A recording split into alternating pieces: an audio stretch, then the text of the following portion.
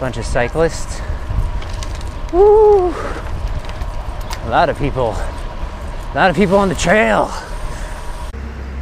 Hey guys, BikeBlogger here. On my way to work.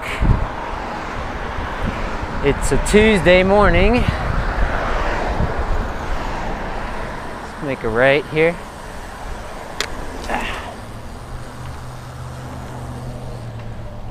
So today, I was thinking of talking about stoplights. I think I'll still do that, but I'm also going to talk about saddle sores, so stay tuned for that. I was trying to figure out what to talk about this morning.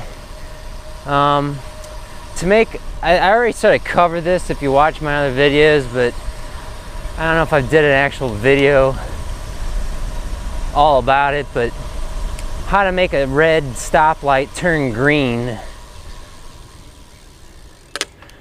Some stoplights have cameras, and I'm pretty sure they can detect bicyclists, although don't hold me to that.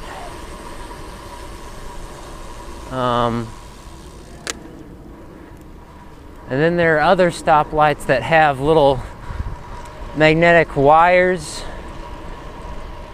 in the ground, and once it senses metal, they'll react and make the signal change for you. They're designed for cars.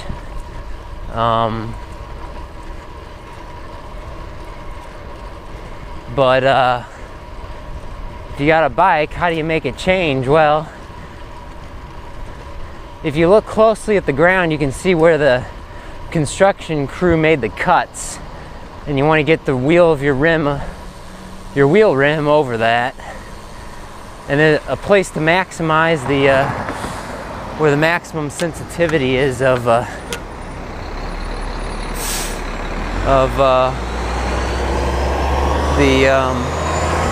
sort of watching traffic here. Buses have to stop at railroad crossings.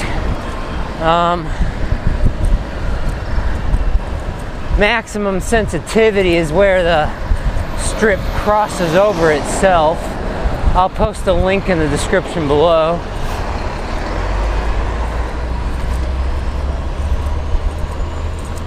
Woo!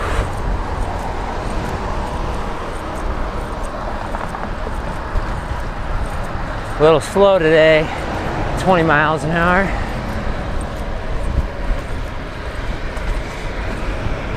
Some cars behind me.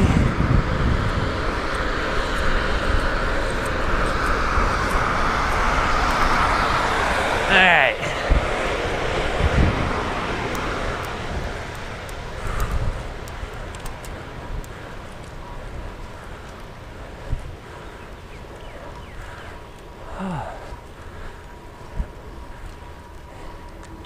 Where I live, it's a law, of course, to stop at a stoplight. However, there is a rule. It's a state rule. You'd have to look at your local jurisdiction, but there's a rule where I live where if you stop at a light and it does not cycle after sitting at the light for 2 minutes or more, you can go ahead and go, treat it as a stop sign, which means you don't just have the right of way all of a sudden, you gotta still yield.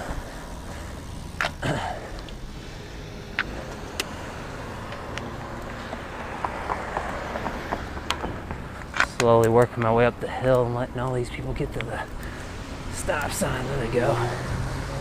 Signal.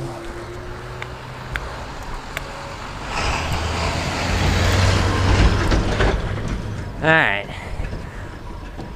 So, topic number 2, saddle sores. I got a bump on my butt right now. The way to prevent sores on your butt for cases like myself, because I mean, if you're not cycling a long distance, you shouldn't be getting them at all. You're doing something wrong. Could mean your seat's too low.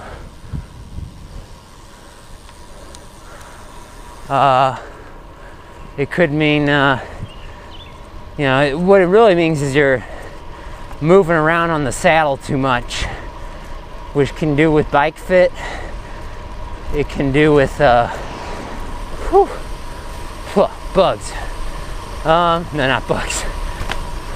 Well, maybe, I don't know. You squash a bug and rub it all over you, I don't know. What's the reaction you're gonna get?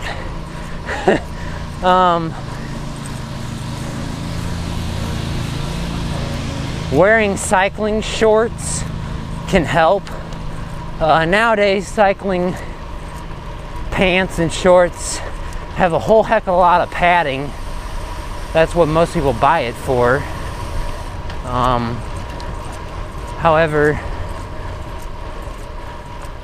cycling shorts were originally for preventing chafing and rubbing around on the saddle. I don't wear cycling shorts, I just wear regular street pants and some boxer briefs.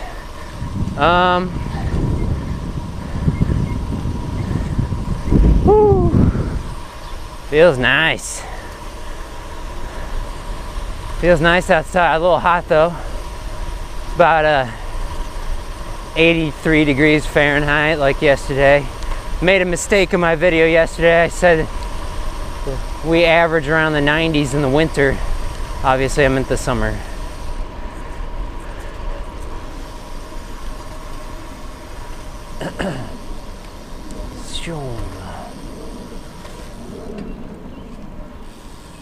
But like I was saying, whether a lot of padding or not, as long as it keeps your rump from moving around, cycling shorts are a good idea. Like I said, in my case, my problem I think is my saddle height. My saddle's too low, and when I really start, you know, pumping the pedals, and I really start ramping it up, I sort of move around a little on my saddle. You can tell your saddle's too low if you're moving around too much, and if you sort of, you know, trying to go fast and you start bouncing on the bike. Bunch of cyclists. Woo! A lot of people on the trail.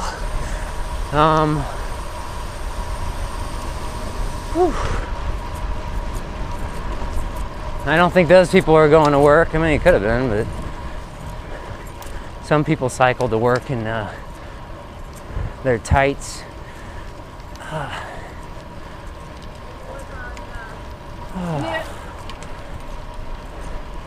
It's that time of year. You're gonna see more people on the trail. It's not just gonna be me all by myself, BikeBlogger all by himself. Although it will be BikeBlogger mostly by himself. I'm talking about myself in the third person now. So yeah, that's what's going on with me. It's not very comfortable having a bump on your rump. You can use, there are creams and stuff you can use if you're really having issues.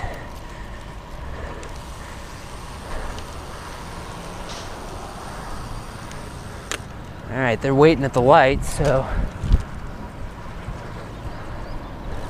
you can only go so slow though. Hoping I don't have to stop. Gonna have to stop.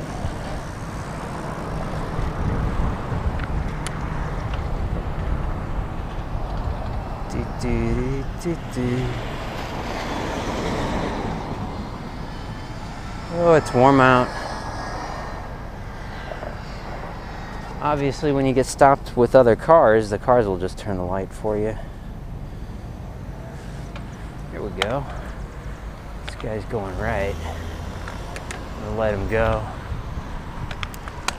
Or not. Okay. Shouldn't have done that. Moved over from the left lane to the straightaway lane. Oh! Not just because for traffic purposes, but this road is sort of crummy.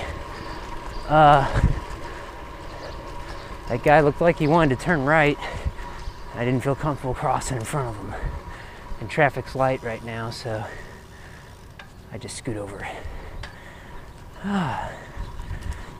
He had the right of way though, I think, because he should have had a green, and right turn on green takes preference, or whatever, over people turning left. Oh well.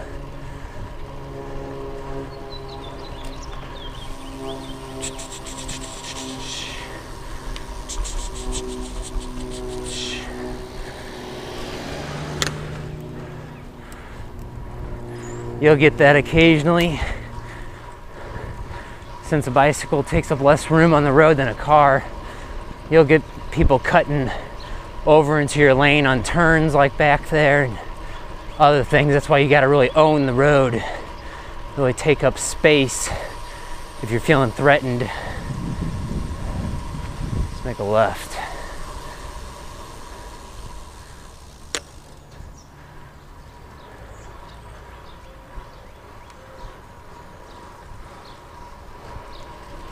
Okie dokie.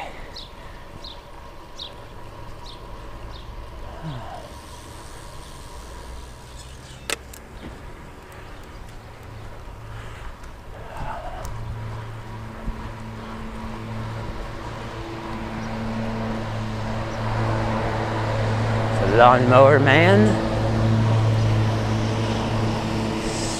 Oh my gosh. It looks nasty over there. I'm not going that way. That looks nasty. Let's make a right. Glad I didn't ride my bike over there through that.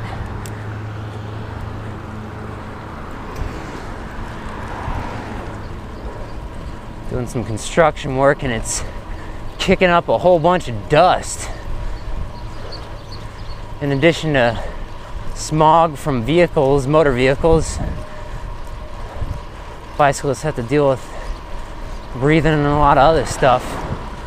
Don't get me wrong. Generally, it's good to be outside and breathing air, but 21 miles per hour, that's just nasty. Not going that way. Almost to work now. I'm gonna scoot over because we're making a left.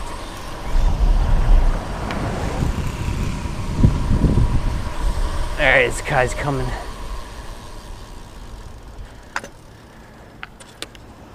I'll let him go.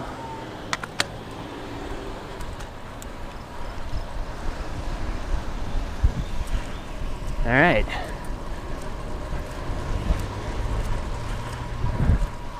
I didn't want to go this way, so we're going to make a right and do a U-turn.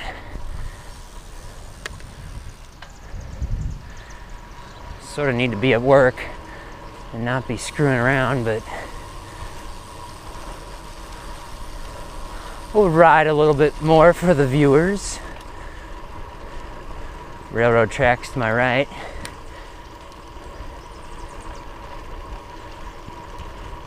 I'm in Maplewood, Missouri, however, I think I might be on the border now. I might actually be in St. Louis City, Missouri, on the far western border.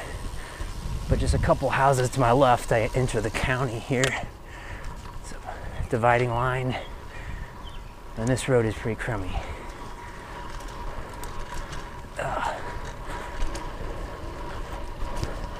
So, sometimes you have to take detours as a cyclist.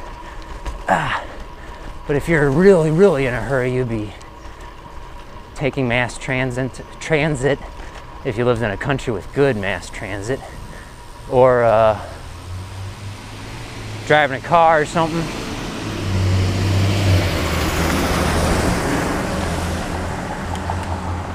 We're gonna chill here for a second as we wait for these cars to pass. 1 and 2. All right, so now we're gonna sort of go back the way we came.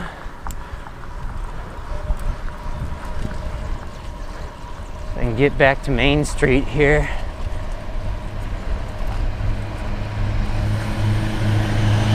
Alright, stop. Some other people roll through the stops. Okay.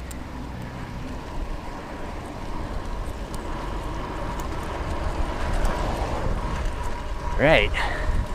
Let's make a right.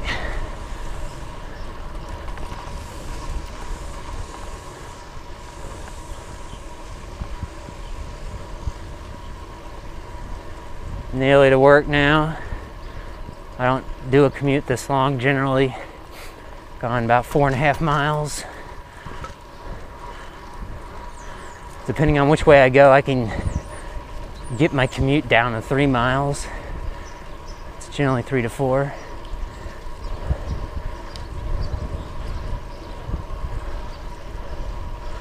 If I wanted to ride on the big roads with the big cars, it'd be more like 2.5 miles, I think. I do live extremely close to my workplace. Make a right, wait for the guy on the left, or he just won't wait for anybody. Now I'll go. All right, everyone. Thanks for watching. Like and subscribe.